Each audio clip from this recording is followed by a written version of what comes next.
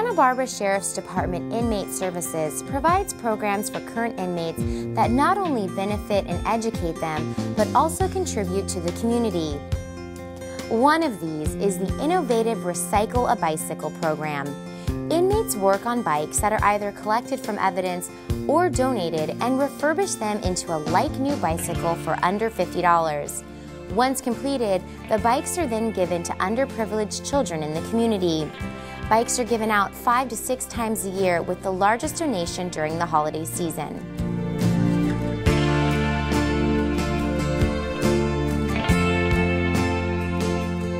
For more information on the program, or if you would like to donate a bike, visit sbsheriff.org/inmate services.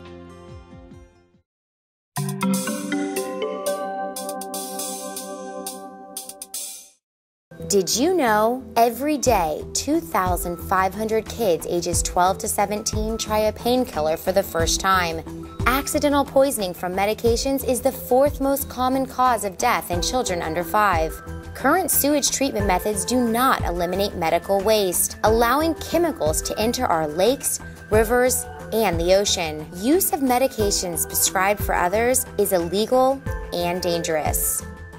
Join the Santa Barbara County Sheriff's Department and Resource Recovery and Waste Management Division in eliminating these risks through Operation Medicine Cabinet.